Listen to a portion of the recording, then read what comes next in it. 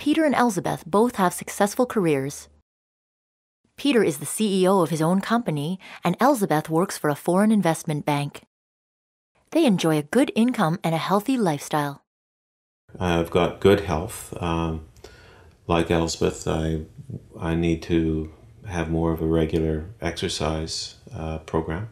But Elizabeth has been making her smoothie special every morning. And in that, she puts all kinds of stuff. I kind of wonder what all she's feeding me. but it's indicative of greater awareness of what we're feeding our bodies. And I think things like that go a long way to providing better health. Higher income can make healthy recreation more accessible, such as their club memberships. And behind me is Deep Cove and the yacht club, Deep Cove Yacht Club. There is recreational activity for canoeing and kayaking. And the kayaking is very good. You can go up what is called Indian Arm, which goes up this way for about 20 kilometers. And at the end of that 20 kilometers is a facility of the yacht club, which we call the outstation, and in the wilderness. It's just a beautiful location.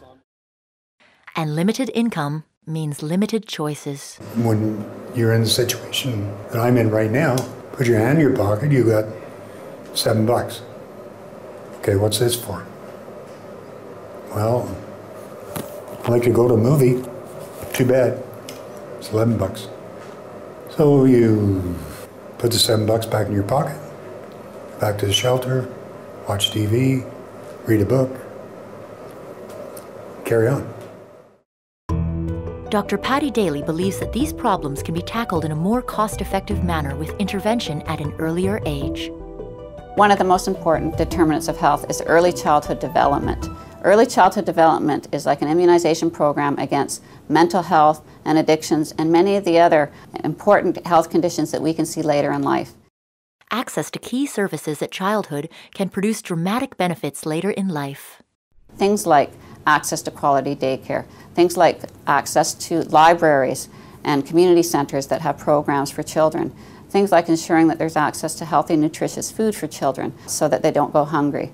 Some of these initiatives, we know, can start to address those vulnerabilities we see in that early childhood period. But the lack of these services often foreshadows future problems. I had to work a 12-hour night shift when I was 7 months pregnant. And that wasn't easy, working in an immersion freezer in the freezing cold from 7 at night to 7 in the morning when I was 7 months pregnant, because I really needed the money. And then after Graham was born, it was literally impossible to find childcare that would take him at 6:30 in the morning.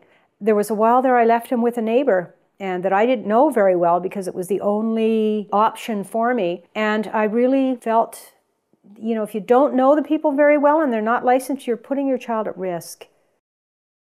Physical activity for children can also determine their future health. What it did, their involvement in soccer, both of them, it kept them off the street and out of the malls. They didn't have time for that sort of thing.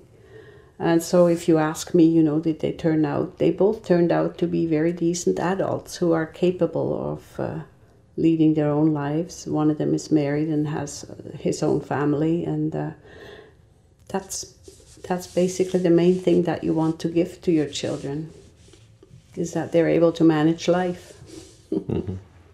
He would have loved to have participated in hockey, but hockey, you need a vehicle. Even soccer, you need a vehicle to go around to all the soccer games.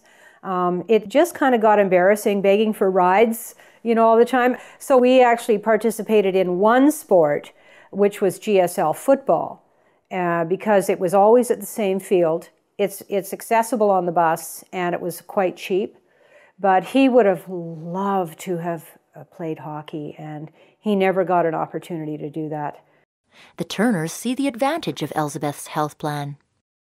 Oh, I would say definitely. My job provides for extended health benefits, which is something that when you're self-employed, it's not as easy to get, and that definitely has helped our family.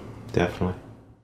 Without health insurance, Elise and John have few options. I had a really bad toothache. I experienced that a couple of years ago, and I have never felt such pain. And I had to opt for the tooth being pulled rather than the root canal because it was a difference of $200 versus $2,000. My monthly drug bill was around $330.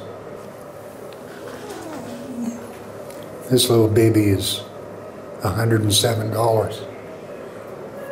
Lasts for 30 days.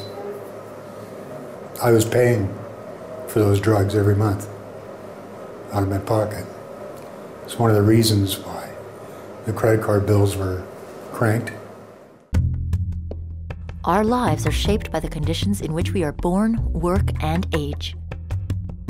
While our differences in health status are hardly fair, they are avoidable.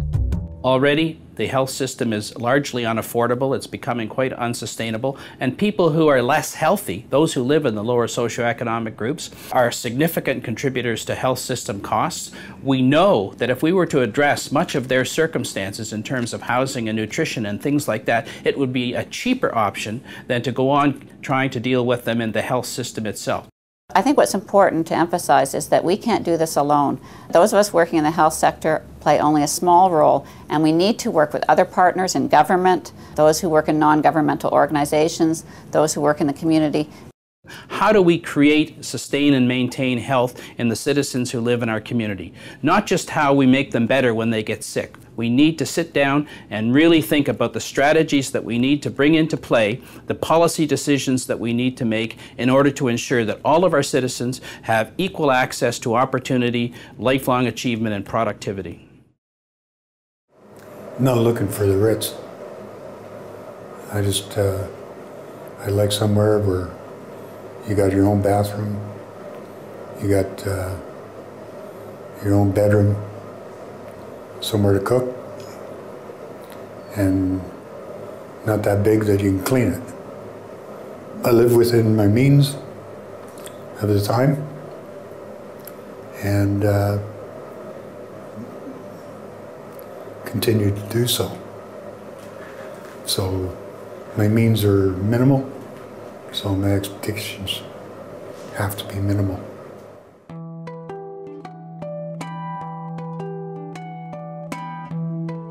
The challenges we face with health inequities seem daunting, yet the answers to solve these problems are now clearly within our reach. But it relies on our ability to work together.